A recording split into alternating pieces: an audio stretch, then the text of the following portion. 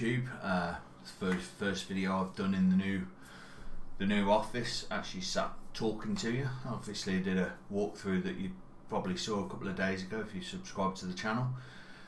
But thought I wanted to do a video about the Asus AC68U router. I've got a couple of these routers, and I had done a really long video, or several videos that when linked together were really long, around how good they were, how they worked, so on and so forth. And I've just been sat watching it back, and to be honest, it's just me waffling on about various different setups and what I've used and what's worked for me. The basics of it, of why I ended up buying a replacement router, is quite simply, for anyone more than a user with an iPad, a PC and a phone, so sort of 3 devices, anyone that's got any more than that, that's using the Virgin Media Super Hub 3 will have problems with it.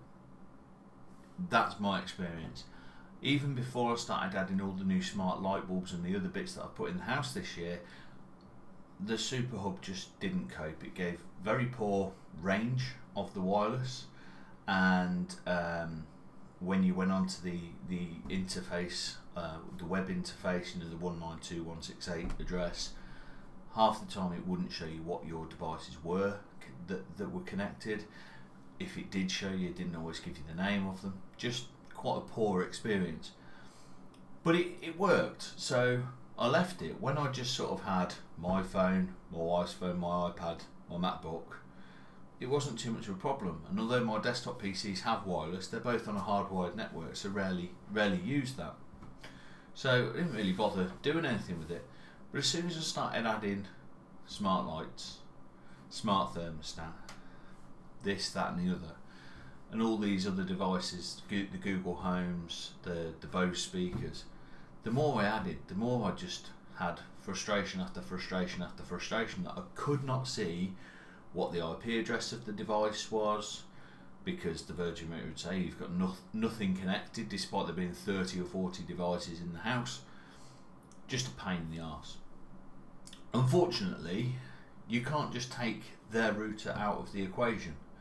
Because it's a fibre optic network, you have to use that router to use their service. And because it's their network, you can't say, well, I'll go and get it from a different provider like you can on ADSL. So you're kind of stuck with that router. Now, the trade-off of having to put up with that is that they provide speeds that kick the arse out of anyone else in the country. I'm getting 220 meg down and 12 up. The upload speed's a bit crap, which takes a while when I'm uploading videos to YouTube and stuff, but the download speeds are ridiculous. And with the amount of streaming my wife does, the amount of stuff that gaming I do online and downloading things, I want that speed. So you compromise and have to put up with their router. The good thing is though, you can switch that router from being a router into just being a modem, which is what I've done. So I've then added an Asus AC68U router into the system. And again, I've bought Asus because I like Asus. My PCs are all Asus motherboards, Asus graphics cards in one of them. I like their product, so that's what I went with. Had one that was failed, that had to get returned, upgraded from the 66 to the 68 model, and it's been fine. I say fine to the extent that it's worked that well, I've ended up buying a second one. Now, Asus have recently brought something out called AI Mesh Networking. You may have seen this with the Google Home Wi-Fi. Not Google Home Wi-Fi, sorry, Google Wi-Fi. They've brought out their own range of whole house wireless systems, as have BT. Well, Asus have got in on the action with this as well, where basically you can take a wireless router, and instead of that being the one router in the house, you can have a second one which acts similarly to a repeater, but much better than a repeater. And you do not know when you switch from the main router, the primary router, to what they're calling the node. It's seamless, it just works really well. So I thought, well, it got good reviews from what I'd looked at, I'd give it a whirl. So I've gone and bought a second router, AC68U router, and installed that. And after going through a bit of a faff to update to the latest firmware, because it didn't ship with the latest firmware, and it needed that latest firmware because this is a new feature that Asus have just enabled. Once I got the new firmware on there, it was relatively straightforward to get it to connect as the node. A couple of mistakes I made. I brought it upstairs to then try and connect it to the node, and it needed to be by the original router. Once it had done that, I could then bring it upstairs and plug it into one of my Ethernet leads, so it's a wired connection. Worked flawlessly. What that uncovered though was when I started looking in the web interface, one of my Ethernet cables had failed. So when I moved into this house, I had someone come round, one of my friends from CCTV East Midlands, come round and network the house as a wired network. So the router is at the front of the house in the living room, and my office is at the back of the house on the opposite side of the house. So I had him run an Ethernet cable up the side of the house from the primary router into the attic, which went into a switch, which then fed another Ethernet which came to the main PC. Worked fine. Mistake we made was we didn't use shielded cable, so after 18 months something had deteriorated, and it wasn't until I put this router in and did some speed tests that suddenly found that instead of my network being a 1 gigabit network, that port had dropped to 100 megabits. That port was feeding the entirety of the upstairs of the house on anything that was on Ethernet. So I needed to replace that. So I've had that replaced, but I've actually done it slightly differently. Instead of just having the one cable, I've had two now run up from the router downstairs in shielded cable into the attic.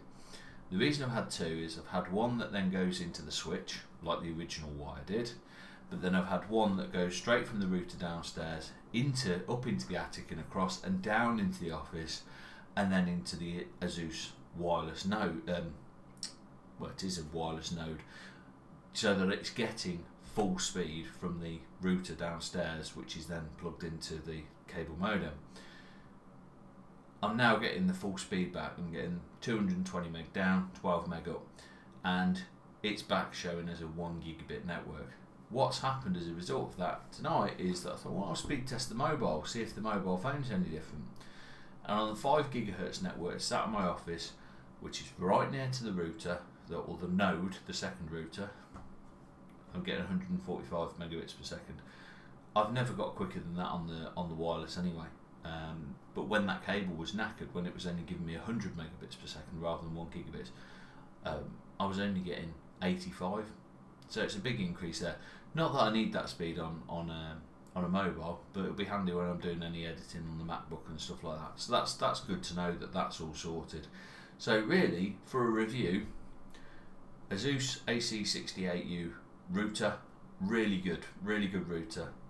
Get the latest firmware on it, not a problem. The only slight problem I have is when I go into the web interface, it shows me as having 60 odd devices on there. If I click to view those devices, half of them then drop off the screen and take a while to come back onto the screen, but they don't actually lose internet connectivity, so I'm not really sure what's happening with that. But either way, it's working as it should. But yeah, get the latest firmware on it, and it's great, and it really is a good way of doing it. Never had to look at doing anything like this at the old house, because my old house was a smaller property and it was built differently. So all the internal walls in my old house, apart from one, were stud walls.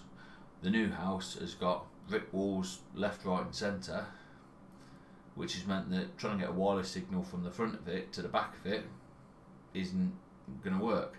Now I've added this second router in, the lights in the garden have got a stronger signal. The lights in the conservatory are picking up from this second router rather than the one that's at the front of the house. That's getting a better signal. The kitchen lights are coming up through the floor to the second router. So it's just distributing that Wi-Fi signal more efficiently and more effectively. And as you move around the house, it can switch between devices. So really pleased with it. So if you are finding that you've got problems with your internet service provider's router, and you can't change it because a lot of them do lock you to have their router, I highly recommend the Asus AC68U RT router, which is what I've got working really well. I'm not going to put any screenshots of things up because my editing skills aren't good enough to take out the IP address, and for obvious reasons I don't want to share that with you. But there are a lot of reviews of this router online, a lot of reviews of the AI mesh network. That for me I've just found has worked really well in that I'm now getting full wireless outside in the garden, because the office is at the back of the house and the router is quite near the window to the garden. I was sat out in one of the dry days that we've had, and I was able to get pretty much full Wi-Fi signal at the back of the garden. Granted, I don't have a particularly large garden, but before I added this second router, once you'd gone outside the house you wouldn't get any Wi-Fi at all, so that gives it a good boost. I've still got the TP-Link repeater that I did have. I don't know if I've posted the review of that. I think I've done it in the walkthrough, but I took it out of the system because everything was showing up as wired, and I wasn't getting great speeds because it only had a 100 megabit Ethernet port on it. I didn't really like the fact that it went through power line adapters, because although they work, they're meant to take power, not internet, so it's a bottleneck, it's a compromise. So yeah, I've got that if I need it, but it's sat in a cupboard and I'll probably sell it on. But the best way of doing it, I think, is doing it the way I've done it, with proper Cat6 cabling, shielded cabling this time, with an AI mesh network system. There are more and more of them coming onto the market. So BT are doing one, Google have done one, obviously Asus have got this one out. So you've got plenty of options available as to how you do it. When you're doing anything like this, just think carefully about trying to boost a wireless signal with a wireless device, because from what I can see, the way the BT home system works as well as the Google is that you sort of place the second router when the signal's starting to get weak. And I don't know, I just kind of look at that and go, it's a bit like in the olden days, a bit like taping a tape. You're repeating something, rebroadcasting something that has deteriorated to such a point you're at the edge of that signal strength. So whilst it's a pain in the arse to have to run Ethernet cables and get ladders out and cable clip to the house and pay people to come and do stuff like that, ultimately, if it's that important to you that you're getting really good internet service across the entirety of your house, that's the way you've got to do it. And that's what I've done. It's cost me 270 quid in 2 routers, but I'm now getting the speeds that I wanted across the house. With the TP-Link repeaters, I wasn't getting the speeds upstairs. It was just a compromise. Now both my PCs are seeing full wireless signal, so if for whatever reason the Ethernet port stopped working, as did on the old PC previously, you've at least got a fallback to go to the Wi-Fi if you need it, and it's getting great speeds on it. So the Asus AC68U router, fantastic. If you've got a larger property, you need to repeat the signal, get another one of those and use it as a wireless node. There are some other models that you can do this with, and I think there'll be more models getting added to the list. I think the plan is from Asus that if you go out and upgrade your main router in the future, that's not then going to mean that the old router you had gets thrown in the bin. That's what they're kind of promoting it as. But I think it's a great idea, great system, worked really well for me in my experience. So yeah, try that, see how you get on, and let me know. Let me know if you've got any problems setting it up. I'll try and talk you through it, because it was a bit of a faff, but once it's done, well worth the effort, I think. Cheers to that, guys, and yeah, let me know what other stuff you want me to review. Like it if you liked it, dislike it if you didn't, let me know if you didn't why, what you want to see me doing differently. Subscribe if you want to see more stuff like this. Hoping to start adding some more bits shortly. Paid for the holiday now, so hopefully I can start adding some more bits. The chair I'm sat in now, we'll be getting a review at some point because that's newly arrived, and obviously the video's up of the office desk and the chair, but I'll do a review on the chair. Trying to think the other things I've got of reviews that are set to come to the channel. There'll be more stuff coming all the time. I'm actually going to do a video tomorrow with the Grumpy Golfer again. He's going to come around and film, and I'm going to do a teardown of my main PC because having set it up on the new desk, I'm quite disgusted with how dusty it is inside.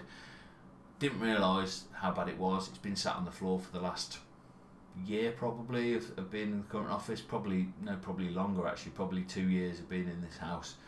It's been sat on the floor. I've noticed it's got a bit noisy, and you know, that tends to be what happens when you get a lot of dust build up on the fans. And I didn't notice it being noisy before, but I guess that was because it was on the floor. But the case that I've got, the Fantex M3 Lux, has got a 200mm fan at the front. It's then got a big fan on the CPU cooler and a fan at the back of the case. So I'm going to clear all of that out and hopefully see the noise level drop on that a bit. And if I don't, I think I'm going to be looking at possibly changing the big ass cooler that I've got on the CPU, going to water cooling, and changing the case fans as well. And if I do, obviously I'll review that as well. That's it for now, guys. I'll get that next video up and speak to you all soon. If you want to see anything else, let me know.